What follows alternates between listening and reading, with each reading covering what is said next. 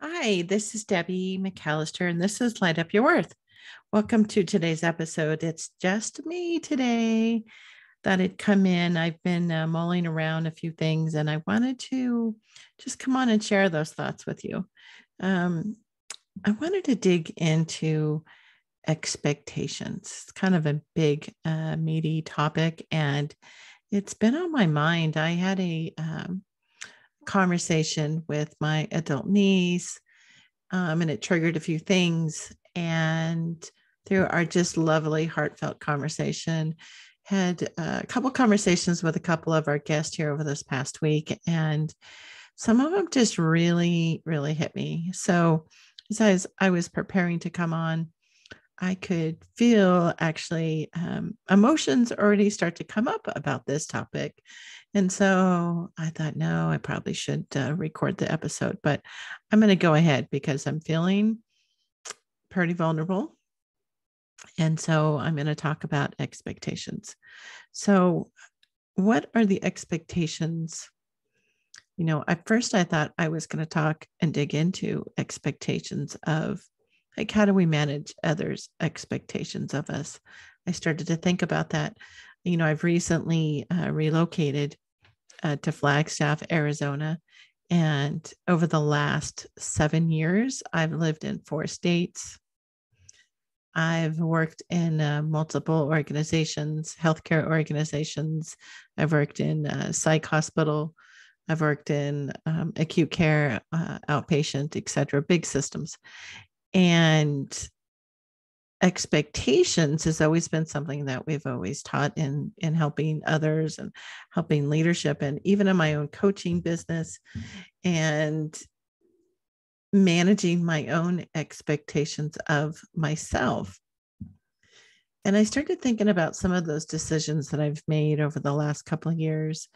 And I think how much of others' expectations of myself have played into this on where I'm at, what I do, what I want to do. And is it really holding me back? So I've been pondering this and thinking about it in my meditations and some journaling, or a little bit of walking with my dog and Lily. You guys all know Lily. And this is the first time you hear her. You haven't heard her in the background, but every once in a while you'll hear her talk. But so if you had free choice in your decisions, what would you do? And I thought to myself, who actually has free choice? Really? Sometimes I think we do. And, but do we really? Do you really speak your own truth? And how does that fit in with expectations? So, speaking your truth, share what you believe without judgment. So, how many of us actually do that? I thought I had put aside, with all of the work that I've been doing over the last 20 years in spiritual practices. I've shared that in one of the original things with Raw and Vulnerable episode. And I've done a lot of energetic healing, subconscious. I've done coaching. I've been coached. I've I've had therapy. I've combined it all. I've read books. I've read a lot of books. I've gone to school. Um, went to school late in life, or finished late in life, I should say. I'm 56, and started thinking about this, speaking your own truth, sharing what you believe. Do you actually really share what you believe, or do you hold it close? When I thought about that, I thought about a big circle. If I drew a circle and then I drew two other circles, what I started to think about is, in that very middle section, there is a part of you that is your super closest people. And then you have the rest of the world, and your good friends, your colleagues, your online communities. And then you have your outside, the rest of your rest of the world. So even on social media, when you're posting your opinion these days, can you really speak your truth on what you really believe? There's a lot of really controversial issues happening, continue to happen over the last 2 years. And are you actually sharing sharing what you believe on those subjects. Now, this isn't a podcast about those subjects. I have some really strong beliefs, and I don't think they're really appropriate for this space. So I'm going to keep them to myself, right? Because it doesn't fit into what I'm trying to, what I am doing with the podcast, which is really to uplift and provide inspiration and joy and resources to be able to do that. But today I was thinking about the expectations over the last several years and some of the decisions I've made in my life. And this last relocation for here in Flagstaff. And as I'm trying to articulate my words to speak to this, I had to ask myself, if I had free choice in the matter, what would I do? Would I move here? Would I start over? Is this where I would pick? And I thought to myself, yes, this is my free choice to relocate, to start anew. It feels pretty recent still, but it's been 2 years ago since I left a marriage, a little over 2 years ago, and the following divorce that happened. And I started thinking to myself, with all of the changes that have the outcomes of that, and all of the opportunities that I've had to really go even deeper into what I thought had already been healed. And I thought it was already healed when I started the podcast. And what I've realized is that I had more to go. That, like so many in the last 2 years, things that you didn't really realize were still there, some big T's or little T's, traumas. And how did that fall into my decisions, my own expectations of myself, is what I've realized is the biggest. I've been pretty self-directed and motivated most of my life. I've reached some goals. I've overcome probably stuff that I made, other decisions that got in my way. But, because we do have expectations, right, of our families, our parents, our cultural environment, even their communities or our cities of where we grew up, what was acceptable, what was not. And when you think about those expectations, is that ruling your life? And it was kind of triggered by where I wanted to live. Do I feel freer when I'm not surrounded by people that I've known my whole life? Do I feel freer? Is it their expectations or was it my own expectations? Maybe you can relate to this. Maybe you've made decisions and they didn't always come out the way you thought. I've had a lot of those the last couple of years that caused a lot of pain. And so I wanted to, I wanted to read something that really resonated with me. And it's a Garth Brooks song. It's really pretty. It's older. It's called The Dance. If you can go listen to it on YouTube or Amazon Music. But looking back on the memory of the dance we shared underneath the stars above, for a moment, all the world was right. How could I have known that you'd ever say goodbye? And now I'm glad I didn't know the way it would all end, the way it would all go. Our lives are better left to chance. I could have missed the pain, but I had to miss the dance. And now I'm glad I didn't know, skipped a couple of verses here, the way it all would end, the way it all would go. Our lives are better left to chance. I could have missed the pain, but I would have to miss the dance. So I'm sure if you look back on your own expectations of life, the expectations that you've had of yourself, that you've had in balancing with those around you, and what does it hold you back from doing? Coming through this, and I've made some pretty big changes and decisions of my life. And I've realized is that I had expectations that I carried with me that weren't really aligned with who I am. And yet I did it. And not only did I cause pain for myself, but I caused pain for hurting other people.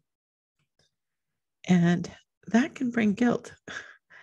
And guilt doesn't really serve a purpose, I think, other than to give you an opportunity to go and dig into what that is.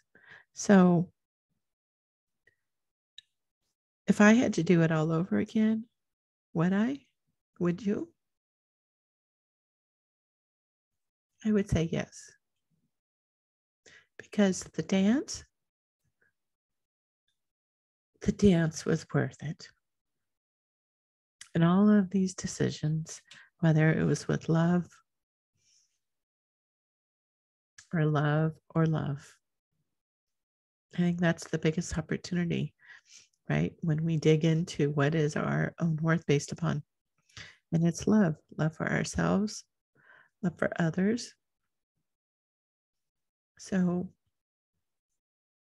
do you really value yourself? Tough questions I've had to ask. And so I want to ask you, if you're able to love yourself and feel your own worth. And I welcome you to be gentle on yourself. If I had any lessons that I've learned, and that is to be gentle on yourself. Release that burden of judgment and know that wherever you are, whatever decisions you've made, you did the best you could with what you had at the time.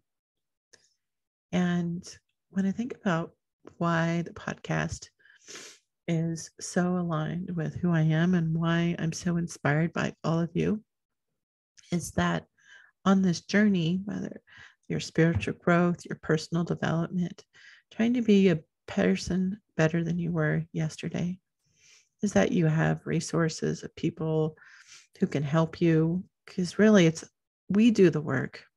We're the ones who have to sit here and think about what was the lesson. What am I going to take away from this?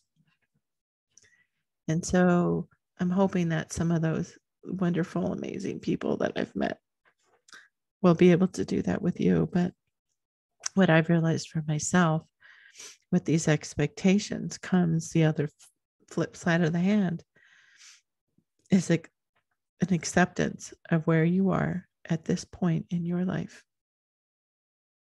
If you had asked me when I was young that this would be where I am, no way, right? I mean, I was in a 20-year relationship from age 18, went off on the second phase of my life as a single mom, truly single mom, and had all these incredible experiences.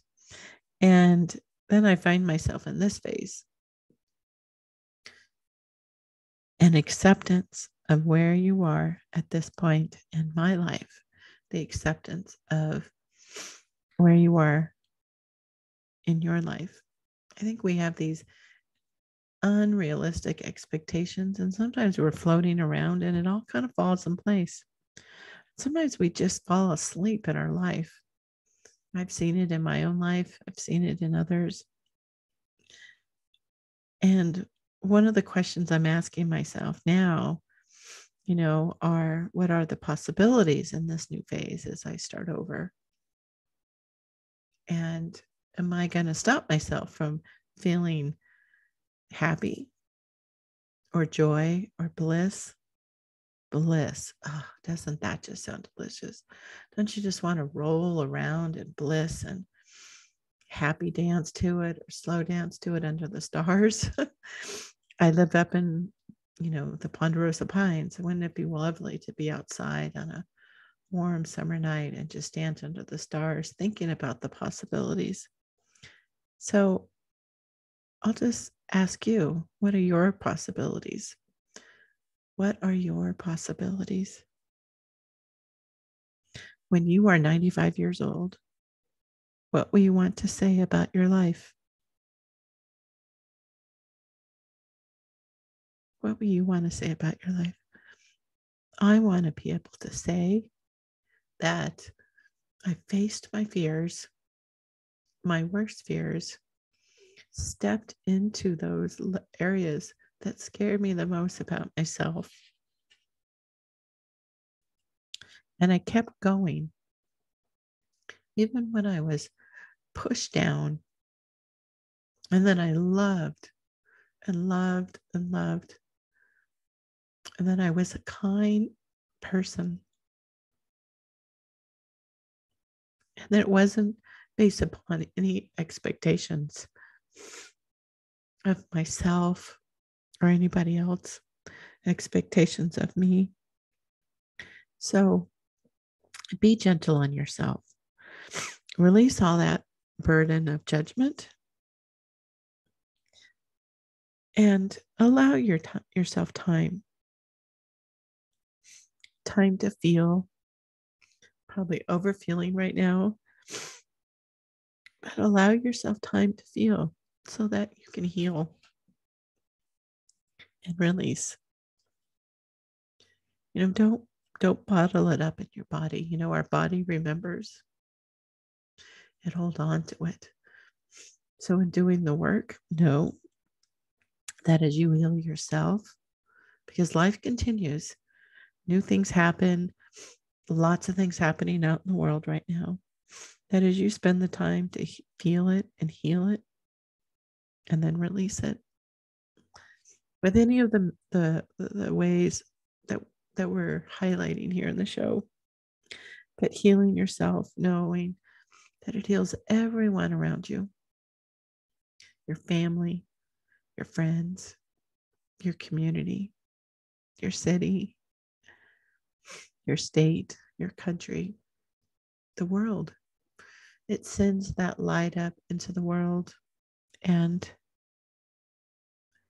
I want to say that I love you. I love all of you. And I hope that you will step into allowing yourself time to heal and to feel, because getting on a mic when you're feeling really emotional and thinking about those expectations that I had of where I would be at this point in my life, and now it's different. And you know what? That's okay, because I am happy. May not sound it at this moment, but I am. I am happy. And it's taken time to heal and to be quiet and to spend a lot of time with others, without others, I should say, and coming up for air and then going back down and allowing myself to feel. One of my favorite things to do is to spend like 1 week in a month, whether it's both days or one day, and I call it my pajama day. And I just kind of putter around. Maybe I'll do some self-care. Maybe I'll throw on a facial mask or paint my toes or clean out a drawer, decluttering, deorganizing something, delete old emails, do something that's not top priority, but it makes me feel good to be able to do that. Sometimes it involves, just lighting a candle and reading a book. So I wanted to remind you that you are worth it. You are worth this time. You are worth this time. Step into your light and feel the worth that is all around you. Simply by being born, you were worth it. And think about all the possibilities that are coming to you. And accept this gift of acceptance and where you are at this point in your life. and speak your truth. That throat chakra, allowing things to come up through your whole chakra systems with your roots, your sacral, and coming all the way up, and allow it to come up and out. You know, those expectations that we have of ourselves don't have to get stuck down there, and we can release it. So thanks for listening to me ramble today. I thought I was talking about expectations and acceptance and being gentle on yourself, and to know that you are allowed to follow your own path. We're not supposed to be alike. If one thing that this podcast has really shown me with all these amazing guests is that we are all very different. We could be exactly the same, do the exact same things, and yet we are all very uniquely different. And within each of us is a resistance. You were born with it. You just have to step into it and know that the releasing, the crying is healthy. It releases things. And there are resources here to help you, help me, as we're on this journey together, as I continue to heal. So sending you much, much love and sunshine and a really big emoji hug. And know that I'm thinking of you. So be gentle on yourself. See you soon.